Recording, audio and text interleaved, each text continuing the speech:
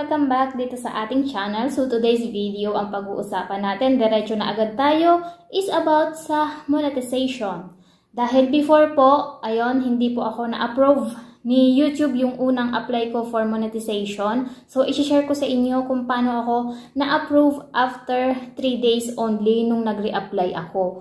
Lahat ng mga ginawa ko, i-share ko sa inyo para meron kayong mga ideas and sana may matutunan kayo dito sa video na ito. So magsimula na po tayo dun sa aking journey dito sa YouTube. Nung December po is na-review po yung aking channel and nagantay ako ng mga ilang buwan. Tapos nag-send sila na not approve yung aking channel. Antay ako ng antagal guys, 3 months bago nila sinend na hindi ako approve. Ano pa yung ginawa ko sa channel ko before? And paano ko ba nakuha yung aking 4K na watch hour? So dati kasi everyday ako nagla-live and pagkatapos ko mag-live stream dito sa YouTube is pina-private ko siya. Kasi hindi ko naman alam na kailangan pala visible yung ating mga watch hours dito sa YouTube. Kung sa live stream mo nakukuha yung 4,000 watch hour mo, dapat siya ay visible in public. Hindi po siya pwedeng tanggalin or i-delete. Hindi din siya pwedeng naka-private. Kasi magtataka si YouTube kung nasaan ang 4,000 watch hour mo. Tapos, ayun na. Ang tagal ko nang hindi pa nila ina-approve. So, ang ginawa ko, nag-upload ako ng isang video na pagmamay-ari ng isang YouTuber din na sikat. Tapos, in-upload ko yun sa akin and nag-trending siya. Umabot siya ng halos 300 plus na views. Pagkatapos nun, nung araw na yon, nag-tweet ako kay YouTube. Tinanong ko bakit hindi pa rin ako na monetize. Ang tagal-tagal ko nang nag-apply. So, nag-tweet ako kay YouTube, nag-email ako sa kanila na kung bakit hindi pa ako na-approve, ang laki na ng watch hour ko, ganun-ganon. Tapos, nag-send na nga sila nito na not-approve ako dahil daw nag-reuse ako ng content. Isang beses lang naman ako nag-reuse ng content. So, nakita agad nila yon kasi nga nag-trending yung isang video na yun sa akin. So, not-approve ako, di ba? Ng March, ayan. So, March, nag-send na sila ng not-approve. So, pagka not-approve ka, pwede ka naman na mag-re-apply. And yung watch hour mo, hindi naman siya babalik sa 0. Ito yung mga ginawa ko pagkatapos ko na not-approve. After ng 1 month, pwede kang mag-re-apply. May ibibigay sila na date sa'yo. Titingnan mo lang sa monetization page kung kailan ka ulit pwede mag-re-apply. So, sa isang buwan na yon, tinrabaho ko yung aking channel. Tinanggal ko yung aking reuse content. Tinanggal ko siya. And pinalitan ko yung watch hour niya. Kasi po, pag dinilit natin ng isang video, matatanggal din ang watch hour na kasama nun. Yung nag-subscribe sa video na yun, matatanggal din yun. Hindi siya counted as visible public watch hour and subscriber. So, ipapakita ko sa inyo yung nakasulat sa ating monetization page. So, ang sabi dito sa monetization page natin, bago tayo i-review, is please make sure your videos are viewable. If we cannot find sufficient public content to meet the 4,000 watch hours threshold, we will not be able to review your channel. So, ayun yung nakalagay dito na kailangan nating basahin and isa-isip at isipin kung bakit niya nilagay ito dito ni YouTube. So, ako naman kasi, di ba nga, sabi ko sa inyo, ang dami kong live stream na naka-private. So, hindi siya viewable as public na 4,000 watch hour. Hindi siya doon nakakasali kasi nga naka-private siya. And yung iba, dinilit ko din. Ang dami ko na-delete. So, parang nagtataka si Whitey, nasaan yung 4,000 watch hour nito? Kahit ang laki-laki na nung nandun sa analytics ko, guys. Kahit kayo, nagtatanong kayo, di ba? Ang laki naman nung nasa analytics ko, pero bakit sasabihin na hindi pa rin ako naka 4K? So, ayun na yung explanation. Kailangan viewable. Kailangan nasa public yung ating 4,000 watch hour. So, sana nagets nyo yun, guys. Ang ginawa ko ngayon, dun sa aking channel, yung ibang mga videos ko, inalis ko yung mga hindi akin. So, inulit ko na naman. Tapos, yung mga video ko na iba, nilagyan ko na, inayos ko lahat, nilagyan ko ng tags. Sobrang importante ng tags dahil dyan is pwedeng ma-recommend yung ating mga videos, lalo na kung searchable siya. Yung ating description box, kailangan na lagyan natin yan ng sulat or ng information about sa ating videos. And yung keywords na tinatawag. So ako, makikita nyo sa mga videos ko, sa description box, meron ako mga keywords. para kapag may tao na naghanap ng video na ganun, maire-recommend agad yung ating mga video. Ganun yung purpose ng keywords. So, saan ko siya kinukuha? I-search nyo lang sa Google ang YouTube keywords. Lalabas na doon yung link or yung website na pwede nyong kuhanan ng mga keywords na ilalagay nyo sa tags at saka sa description box. So, ayun yung tip ko sa inyo. So, ayun na nga, nalagyan na natin ang description, ng tags. And ito pa yung isang tip na ibibigay ko sa inyo, yung thumbnail. Ayusin natin yung thumbnail natin dahil yan ang nagdadala din sa ating mga video.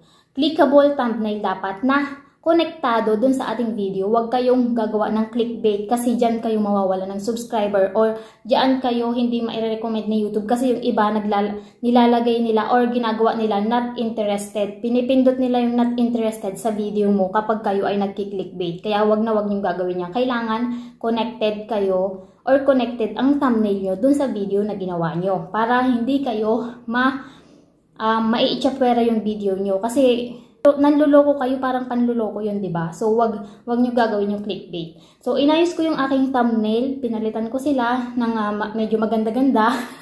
Maayos. And, ayun, nag-improve yung aking channel within a month. Lumaki yung mga views ko. Tapos, malaki din yung impression na tinatawag. Magbasa kayo guys sa Studio Beta. Madami kayong matututunan dyan kung paano ma-improve yung inyong channel. And yung impression na tinatawag is kapag nag-click sila dun sa thumbnail mismo. Example, ganito guys, kapag nandito kayo sa inyong home, sa YouTube channel, sa YouTube nyo, sa inyong home, kapag pinindot nila, ito mismo, dito sila pumindot, na naka-full yung buong thumbnail. Kapag kasi nakaganyan, yung kalahati lang, hindi siya mapapasok sa impression. Kapag kalahati lang yung thumbnail na lumabas. Pero kapag ganito, full yung thumbnail, and then nag-click sila na naka-full ang thumbnail, makakapasok siya sa impression. So, ibig sabihin, yung inyong mga thumbnail is gumagana. Ganun. So, parang babalikan nila yung thumbnail and then i-click nila yun, pumapasok yun sa impression na tinatawag. Magbasa tayo ng Studio Beta, guys. Ayun, naayos na natin yung thumbnail, yung tags, yung description, okay na lahat, diba? Ngayon, upload ka lang ng mga original content mo. Diretso ka lang, mag-upload ka ng mag-upload.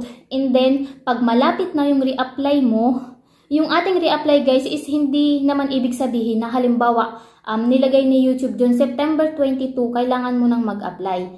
Pwede ka nang mag-apply ng September 22. Hindi ibig sabihin na September 22 is mag-apply ka na agad. Hindi po yung ganon. Ibig sabihin po, September 22 onwards, sa mga susunod pa, kahit mga ilang buwan pa yan bago ka mag-apply, pwede. Kung hindi ka sigurado na may 4K ka na watch hour na public na viewable, huwag kang munang mag-apply. Marami po akong mga friends na ginawa ito. Marami kami na mga magkakaibigan dito sa YouTube na ginawa to na hindi muna nag-apply, nag-re-apply nung nanat-approve kami. Hindi muna kami nag-re-apply dahil binilang muna namin yung aming watch hour na nakapublic. Huwag na nating sundan yung nasa analytics kasi hindi na po yan ang masusunod kay YouTube kasi nag-delete tayo ng videos, diba? Nag-delete ako ng videos pero hindi yun nawawala sa analytics.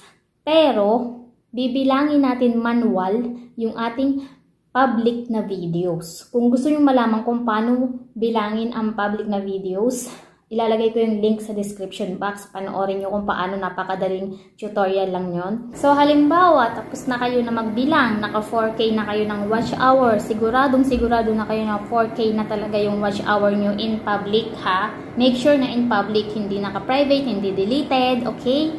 Pag na-make sure nyo na 4K na kayo, pwede na kayo mag-re-apply. Any day, pagkatapos nung September 22 na binigay ni YouTube. Pero, kapag bago pa, yung September 22 na yun, talagang make sure na naayos nyo lahat sa channel nyo bago kayo mag-re-apply para wala kayong problema.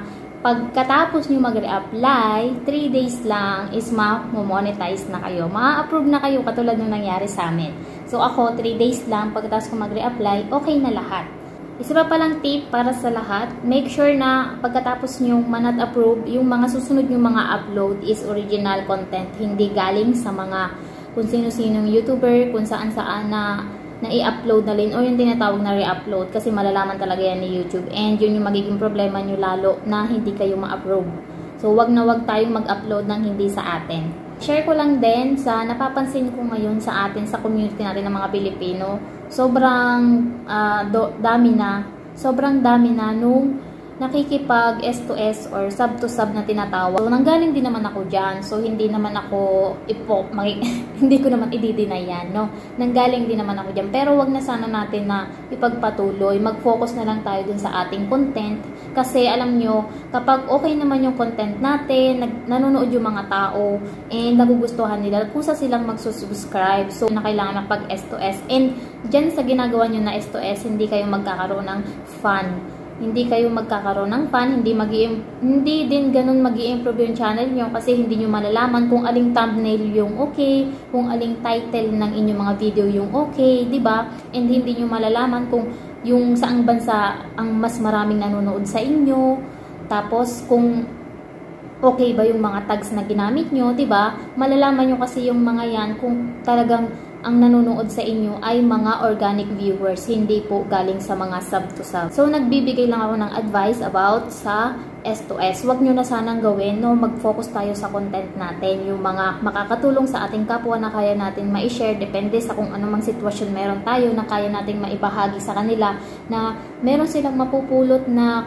kaalaman or educational man yan, or mai-entertain sila, mga positive videos, positive good vibes, mga ganyan, na makakatulong po sa mga tao. Ugaliin natin magbasa sa Studio Beta. Ang dami-dami nating matututunan doon. Promise ko yan sa inyo. And magkaroon tayo ng consistent na pag-upload ng ating kung anumang content. At syempre, wag natin kakalimutan na sabihin yung please subscribe to my channel, ganyan-ganyan, mag-like. Wag niyong kakalimutan yan kasi maaalala yan ng mga nanonood, lalo na pag organic, na nagustuhan talaga nilang video. Tapos sinabi mo yan, talagang magsusubscribe yan sila. And aabangan nila yung mga susunod mo pang mga video kasi nga, nagustuhan nila yung video mo. So, hindi mo na kailangan magmakaawa na please, subscribe nyo naman ako, dali-dali, ganyan-ganyan. Punta kayo sa mga channel kasi gawain ko yan dati. Talagang lahat ng maliliit pa ng mga channel noon, pinupuntahan ko din kasi nagpapalitan kami ng S2S. Tapos anong nangyari ngayon? Walang nanonood. Kasi nga S2S, o diba? Pag may upload ka, halos ang hirap ng mga 100 na views. O kaya kahit man lang 50, ang hirap-hirap, diba? Kaya yun yung bad effect ng nakikipag S2S. Focus na lang sa content tayo. Mayroon pa kayo guys na mga tanong na kaya naman nating sagutin, and i-comment nyo na lang sa baba. I-share lang ako ng aking mga kaalaman about dito sa YouTube, yung mga experience namin, na mga kaibigan ko, i-share ko lang sa inyo para makatulong kahit papaano sa inyong mga channel. And that's it! Ayun, salamat sa panonood at huwag kalimutang mag-subscribe at mag-like kung hindi pa. See you on my next one. Bye-bye!